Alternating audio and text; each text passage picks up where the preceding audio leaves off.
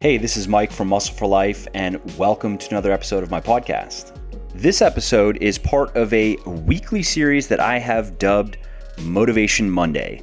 Yes, I know, so creative of me. What can I say? I'm just a genius. Seriously though, the idea here is simple. Every Monday morning, I am going to post a short and punchy episode that I hope gets you fired up to tackle the workouts, work, and everything else that you have planned for the week ahead. Because it's one thing to know what you want to do, but it's something else altogether to actually make yourself do it. And I hope that this series gives you a jolt of energy and encouragement to go ahead and do all of those things that you want to do. So if you like what you hear, then make sure to check back every Monday morning for the latest and greatest installment. This is where I would normally plug a sponsor to pay the bills, but I'm not big on promoting stuff that I don't personally use and believe in, so instead I'm just going to quickly tell you about something of mine. Specifically, my newest book, The Little Black Book of Workout Motivation. Now, this book was fun to write because it really is my personal and 100% practical and hands-on blueprint for transformation, both inside and outside of the gym. And I promise you that it will provide you with new and valuable knowledge and skills that you will use for the rest of your life. In short, I wrote this book to help you fix the things that are most holding you back from doing and achieving the things you care most about. So if you want to learn how to overcome the mental blocks that are making you unmotivated, unhappy, and unhealthy, then the Little Black Book of Workout Motivation is for you, and you can find it on all major online retailers like Audible, Amazon, iTunes, Kobo, and Google Play. And I should also mention that you can get the audiobook 100% free when you sign up for an Audible account, which I highly recommend that you do if you're not currently listening to audiobooks. I love them myself because they let me make the time that I spend commuting, prepping food, walking my dog, and so forth more valuable and productive. So if you want to take Audible up on this offer and get my audiobook for free, simply go to www.workoutmotivationbook.com/audiobook. Click the sign up today and save button, create your account, and voila, you get to listen to my Little Black Book for free. Alrighty, that is enough shameless plugging for now at least. Let's get to the show. Hello and good day. I am Mike Matthews, and this is the Muscle for Life podcast. Welcome, welcome. If my voice sounds a bit off, it is because my throat was bothering me this week. I had a cold a couple weeks ago, and that lasted a few days, and then I had kind of like the post-nasal drip for a week, and then my throat started to bother me. So this week I took off the gym and waited for my throat to not hurt anymore, but now I just sound gravelly. This is my Alex Jones voice, and I'm here to tell you that they are turning the frickin' frogs gay, which ironically actually is happening. If you Google atrazine gay frogs, you will see for yourself. Anyways, we're not here to talk about gay frogs or Alex Jones. We're here to talk about reading books. And I'm going to classify this episode as a Motivation Monday episode, which I apologize for not putting these up more frequently. I've been busy with a lot of other things and let them fall out temporarily, but now I'm back on my normal routine, my normal schedule, which means that I'll be putting up motivational episodes every other week. I think we have right now in the rotation. It's either every other week or once per month. Anyways, as it is a Motivation Monday episode, let us start with a quote. This is a little bit of a longer quote from Seneca the Younger, but a good one. So here it is. No person would give up even an inch of their estate, and the slightest dispute with a neighbor can mean hell to pay. Yet we easily let others encroach on our lives. Worse, we often pave the way for those who will take it over. No person hands out their money to passerby, but to how many do each of us hand out our lives? We are tight-fisted with property and money, yet think too little of wasting time, the one thing about which we should all be the toughest misers. So, years ago, I came across a story of a business professor who shared an insightful statement about studying. He said that if you spend an hour or two every day studying any field you are actively involved in, within 2 to 3 years, you'd be in the top 1 to 5% of that field. And he came to that conclusion after many years of meeting, talking with, and reading about successful people. He found that many of these men and women were self-taught, and all of them were diehard students of their disciplines. They were always learning something new.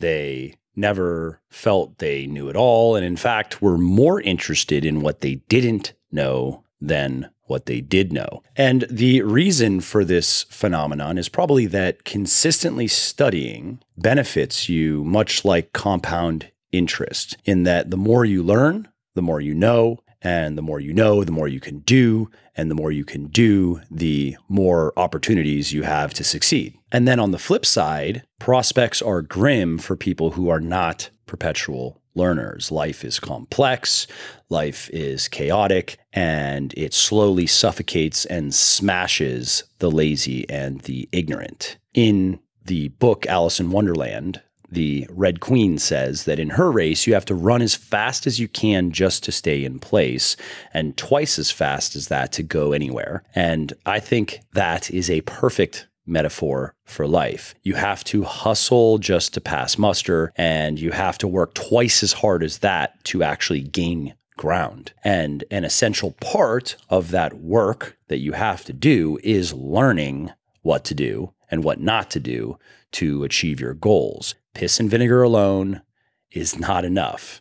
Now, many people think they can just learn through experience. And yeah, they're right. There are many important and useful things you can learn through experience, but at what cost? How many missteps and mistakes can you make? And how much pain and plight can you endure before you start to drag anchor and eventually give up? Benjamin Franklin said that experience keeps a dear school, but fools will learn in no other, and scarce in that. So in other words, learning through experience is expensive, and learning exclusively through experience is foolish and often deficient. And why do that when you can learn from other people's experience instead? So think about it for a second. How fortunate are we that right now we can often instantly access the hard-won wisdom of hundreds of thousands of people who not only spent much or most of their lives in the trenches, mastering some topic or discipline, but also took the time and energy to openly and honestly share their biggest insights and lessons with the rest of us. How phenomenal is it that for $20 or less, we can enlist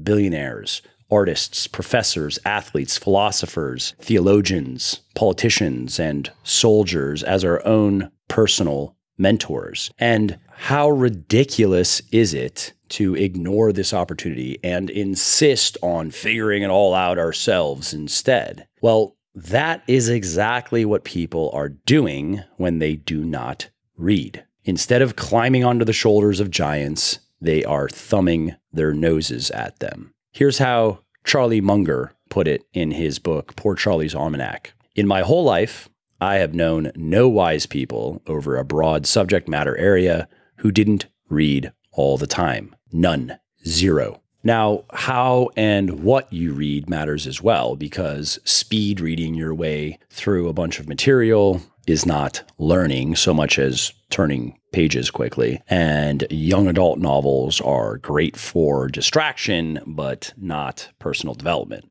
Think of it like your diet. If you want a healthy, strong, vital body, it is not only the calories and the macros that matter, but the nutrition as well. So the bottom line here is thoughtful, intelligent, and diligent reading is one of the simplest and most effective ways to get ahead in life. It really is the ultimate unfair advantage. And in this podcast, I'm going to share my personal system, my processes and strategies for selecting, reading, and remembering books that help me get the absolute most out of my studies. And I hope they help you as much as they have helped me. Okay, so let's start with when. When do I read and for how long? Because if you are going to be a regular reader, the first hurdle you are going to have to clear is time. And to do that, you need to get specific about when you're going to read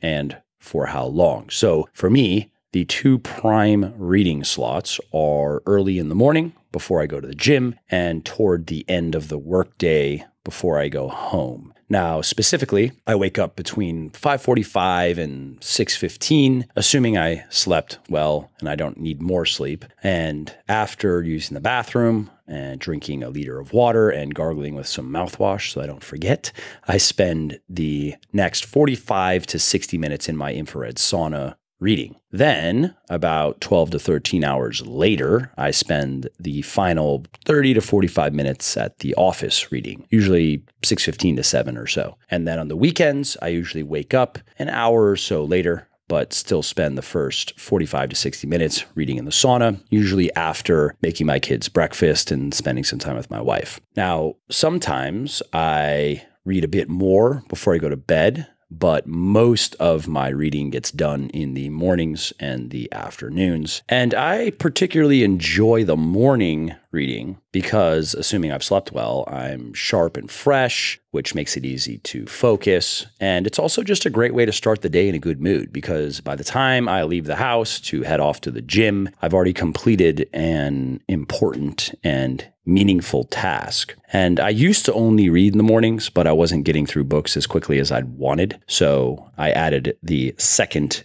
end of day reading session. And I chose the end of my workday because when I get home, my wife and I have about 2 hours of cooking, eating, getting our kids to bed, and showering to do. And quite frankly, after all that, I would rather spend the last hour, sometimes it's less, sometimes it's 30 minutes with her than a book. Now, as far as my daily reading goal, it's pretty modest. It's 40 to 60 pages per day, or about one book per week. And sometimes I'm able to do more, sometimes less, but that's my normal pace. And if that sounds low to you, given the time investment, I do understand, because I'm not a particularly fast reader, but this is intentional, and I will be talking about this soon. All right, the next question, hard copy, ebook, or audiobook? Well, much of what I read is digital in the form of Kindle ebooks, Blinkist or Instaread summaries, and online articles that I read in Instapaper. I add them to Instapaper and then read them later. Now, as much as I like to hold and smell, don't judge me,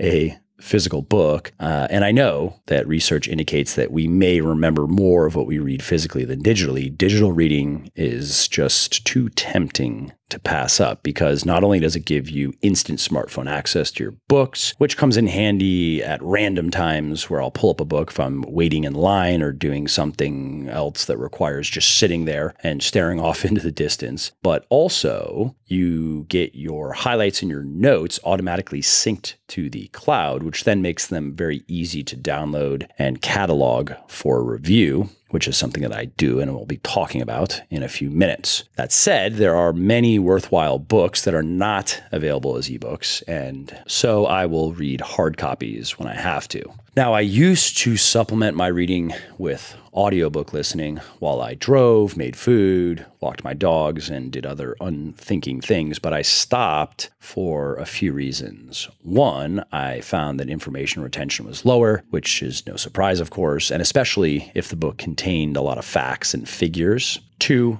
the more sophisticated books that I read hard to follow, they were hard to digest, and especially when driving, I often found myself having to rewind and re-listen to some of the more dense passages. Three, whenever I wanted to make a highlight or note, I'd have to pause the audiobook and flip to the Kindle version, which was fine, but if I was driving, that meant pausing and then just waiting for red lights. And four, if the author had a robust vocabulary, I would often have to pause to clarify words that I couldn't define. And if I was driving, I could use voice search on my phone, define vexing. But if the first definition served up wasn't the correct one, then I'd have to wait for a red light to go and look for it. So now, instead of listening to audiobooks during downtime, I listen to lectures, interviews, and the like, as they require less focus. There are no highlights or notes to make, and I rarely have to spend much time in the dictionary. All right, now let's talk about choosing books. Here's how I choose books to read. Now, I used to choose books to read based on whatever was most on my mind or caught my eye at the time. And as a result, my book choices would cluster around a single topic or genre for a while until my initial questions were answered or interest was exhausted, at which point I would move on to the next topic. In short, I was reading mostly to satisfy my intellectual whims, which ranged from ancient history to political intrigues, war, writing, philosophy, marketing, storytelling, and other things, golf.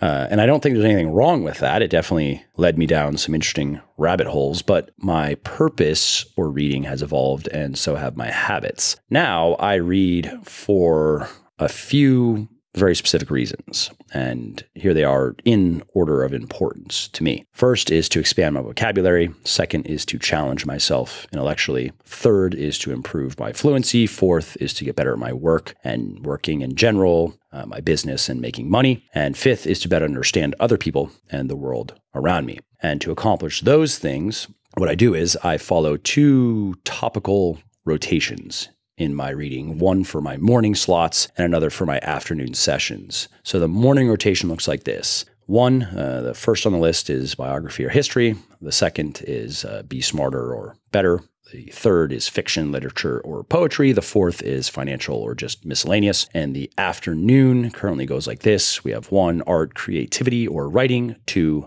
marketing or persuasion. 3, business or work. And 4, health, diet, or fitness. So, as you can see, my morning reading is devoted to non-professional stuff, and my afternoons are for getting ahead in my work. And I prefer this 2-track approach over just reading one book at a time, simply because I enjoy reading 2 books at a time. And as far as how the rotations work, it's pretty simple. I read one book on a given topic, and then I move on to the next on the list, eventually coming back to the beginning. And as to selecting specific books to read, I tend to prefer older books to newer ones and fundamentals to complexities. And this is especially true when I am new to a subject or discipline or mostly looking for practical knowledge. And the reasons for this are twofold. One, deeply understanding the basics of something is far superior to lightly understanding more complicated ideas. And if you don't really get the basics, you will never really get the rest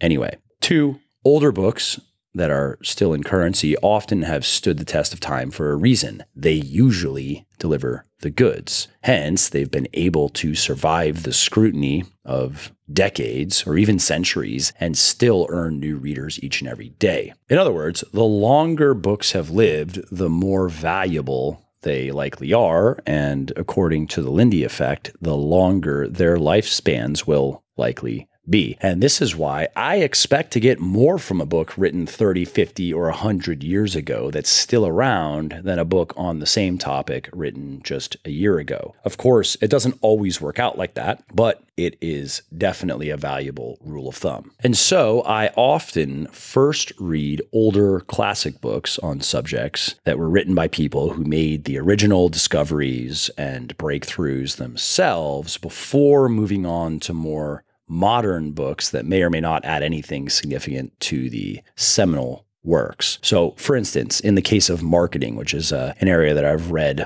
a lot on, you can learn more or less everything you need to know, at least in the way of fundamentals, by reading and applying the following older books. You have Scientific Advertising, Tested Advertising Methods, Breakthrough Advertising, the Robert Collier Letter Book, Influence, How to Write a Good Advertisement, and The Ultimate Sales Letter. Now, there are many, many other great marketing books, but if you actually just ignored them all and just carefully read and applied the information in those 7 books that I just shared, you may not become a world-class marketer, but you would never struggle to make money as one. And the same goes for many interests and activities. The key to competence is not the quantity of information that you have consumed or consume, but the quality, how well you comprehend it, and ultimately what you can do with it. So, once I have worked through the top timeless books on a subject and any other time-proven ones that have stood out,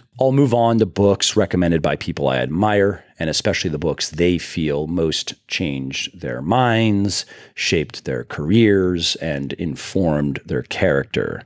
Quake books, as Tyler Cohen calls them. And to find these books, all it usually takes is a little Googling. There are many, many lists online. But if that comes up empty, a quick email or social media message will often get a reply, and especially from other authors. Now, lastly, if I can't find or am now out of personal recommendations on a topic, I'll check out best books on lists online and poke around Amazon or my local bookstore to find potential reads. So let's talk about now choosing one book to read out of a number of worthy candidates. For me, I actually keep this pretty simple. I usually just pick one that feels like the best fit for my current needs or circumstances or simply interests me the most.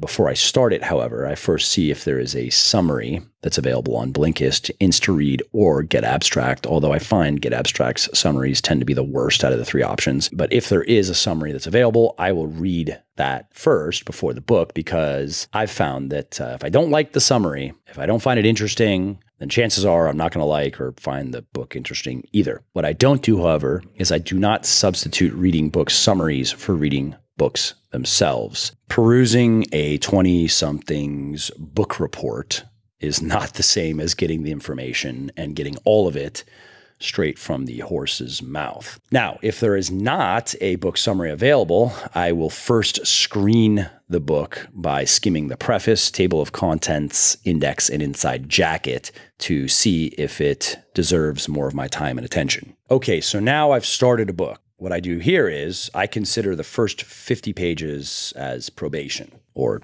dating, if you want to use a softer metaphor.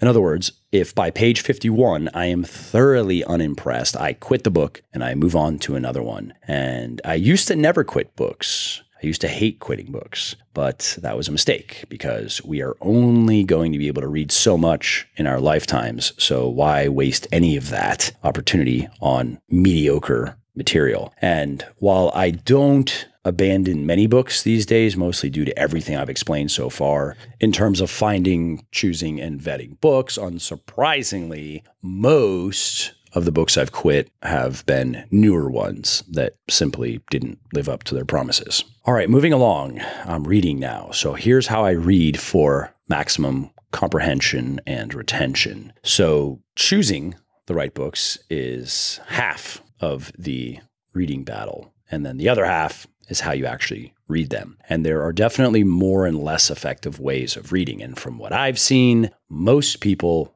read rather ineffectively. Namely, they make one or more of the following mistakes. They skim or speed read. They go by words that they don't understand. They don't clarify them in the dictionary. They read very passively. They don't highlight. They don't take notes. They don't stop to reflect. There's no internal dialogue. There's no connecting information dots. And they also often fail to focus. They check social media, they check email, they check texts, and so forth. To read better, I basically do the opposite. I do not skim or speed read, because while these things do allow you to get through books quickly, they do not result in first-rate learning. If you want to misunderstand, forget just about everything you read, skim and speed read. When I'm reading, I'm always on the lookout for words that I don't fully or correctly understand, and I always stop to clarify them in the dictionary.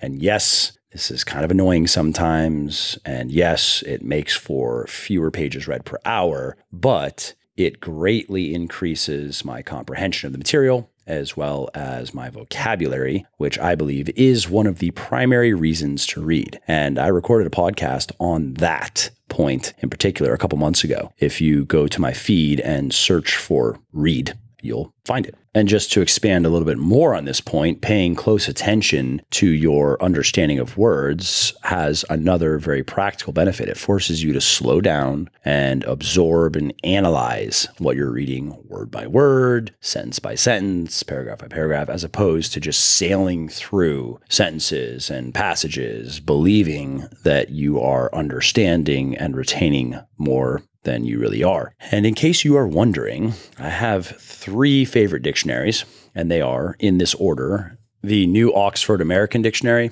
3rd edition, the Webster's Third New International Dictionary, unabridged, and Random House Unabridged Dictionary. I also read actively by highlighting important and memorable passages, by recording interesting thoughts, perceptions, and sometimes epiphanies as notes in the margins.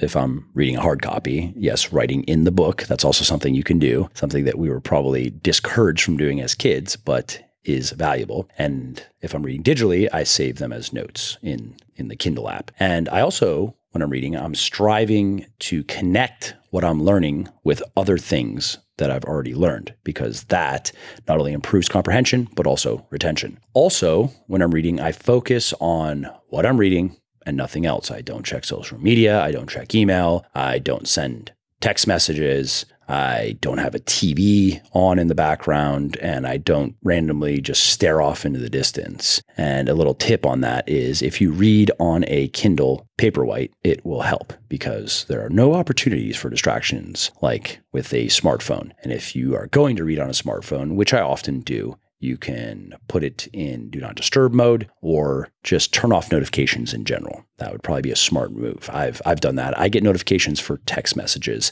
but my phone is always on vibrate or silent, so I'm not hearing anything. I check my phone then when I want to check it, and don't have it constantly enticing me to pick it up. Now, when I'm reading, I also save words that I like, that tickle my processors, to Google Keep. So I'll take a screenshot of, usually they're words that I have to clarify in the dictionary. Usually they're words that I just didn't know, or maybe had a wrong definition for or something. So I'll take a screenshot of, usually it's the dictionary, and I'll save that to Google Keep just because it's easy. And then later move those words into a Google Sheet that I use to create SRS flashcards. And I use Anki is the app that I use, that I then go through every day or two for 15, maybe 20 minutes as a kind of custom vocabulary building exercise of sorts, also a memory exercise. All right, so now I have finished reading a book, and what comes next is the dessert. I'm not done yet. So here's how I process and review what I've read.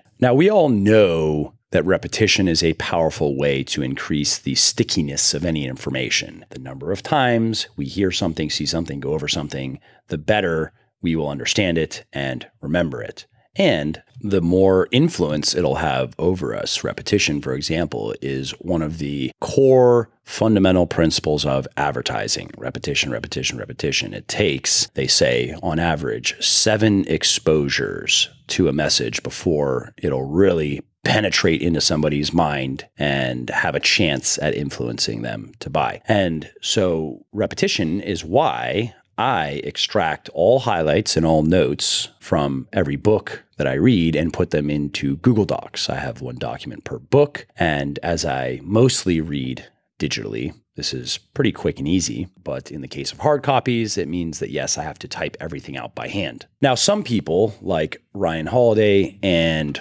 Robert Greene prefer to handwrite highlights and notes onto note cards, while others prefer to handwrite into notebooks. I say do whatever works for you. I prefer my digital system over a note card, a physical note card system, because my system is faster, it is safer, there's virtually no way to lose the work, and especially considering that I save everything digital that I care about to an external hard drive every 6 months, so I have a backup. And also, it makes everything very easily searchable, which comes in very handy when your library gets large. So after I have dumped all of my highlights and all of my notes into a Google Doc, I then read through everything again and separate out the key takeaways, the highlights and notes that struck me the most. And I also save any particularly interesting quotes, passages, and anecdotes in particular in Evernote, and I tag them accordingly.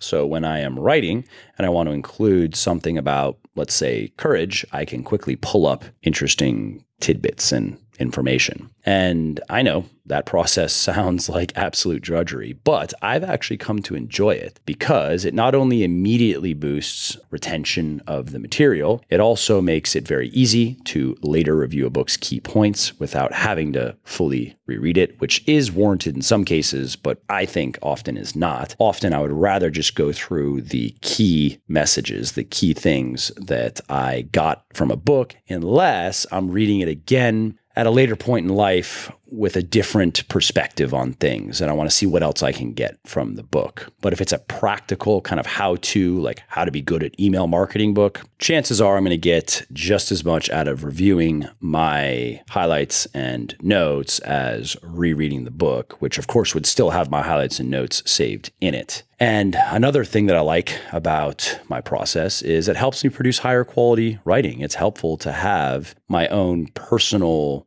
digital reservoir of quotes and stories and facts and pieces of information that I find interesting and that I can then include in my writing. All right, so that's it. That's my simple system that I use to find, choose, read, and remember great books. And I want to leave you with this. In his book, Principles, which I highly recommend, Ray Dalio said the following. He said, "It seems to me that if you look back on yourself a year ago and aren't shocked by how stupid you were, you haven't learned much." Now, I agree with this. I think that things either get better or worse. They never truly stay the same. And so if we are not continually getting better by educating and improving ourselves, it's safe to assume we are continually getting worse. We're getting dumber, we're getting lazier, and quite frankly, less valuable as people, even if by small degrees. Now, if you agree or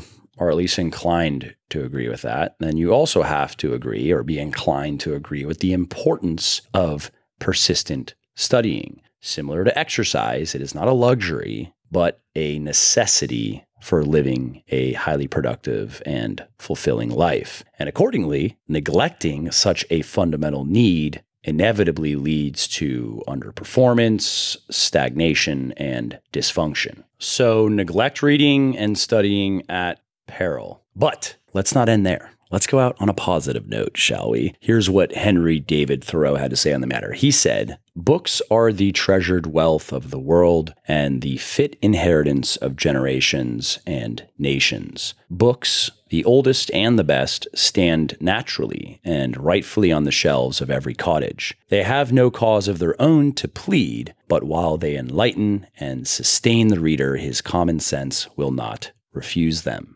Their authors are a natural and irresistible aristocracy in every society, and more than kings or emperors, exert an influence on mankind." Hey there, it's Mike again. I hope you enjoyed this episode and found it interesting and helpful. And if you did and don't mind doing me a favor, then please do give this video a like and leave a comment down below. Not only do I like to hear from everybody and I jump in and reply to as many comments as I can, it also helps other people find their way to the show and learn how to build their best bodies ever too.